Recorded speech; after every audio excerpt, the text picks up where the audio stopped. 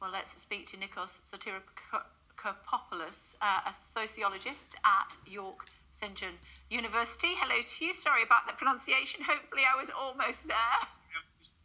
It's good to talk to you. How seriously should we be taking the alt-right in the United States?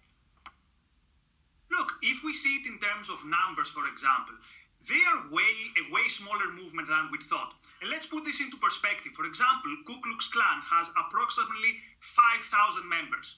Now, Ku Klux Klan in the 20s had 5 million members.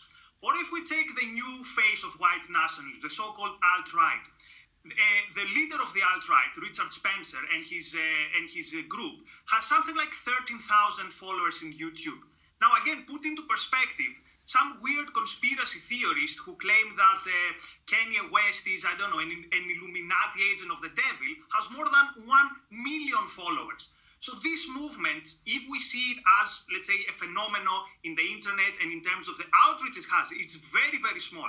And even last year's protest in Charlottesville, this was supposed to be the biggest gathering of white nationalists in a generation. It gathered 500 people only.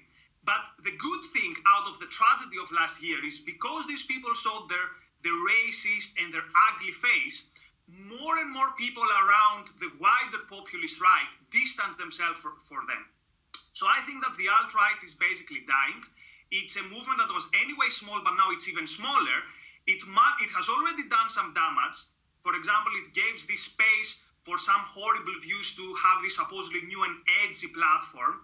And it has definitely damaged the wider conservative movement because it has given to its opponent a boogeyman to base their attacks on. But I think it's a movement which is very small and actually in decline.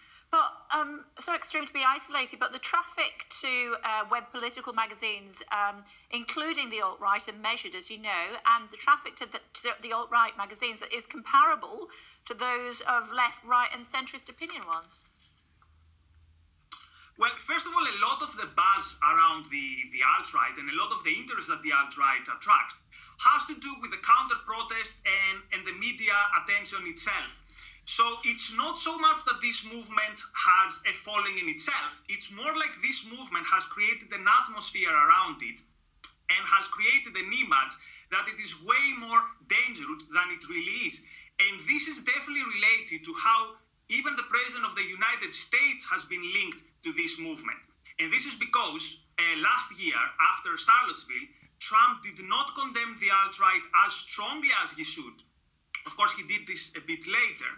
But in the eyes of a lot of people, the Trump, which means a countercultural figure in the American right, who wants to be transgressive, who wants to be provocative, who wants to be edgy, is a result of the same cultural atmosphere that gave rise to the alt-right. But actually, if we think about it, they both are more the result of a wider culture that is really, really obsessed with things like tribal thinking or identity. And this has taken over not only the American right, but also the American left.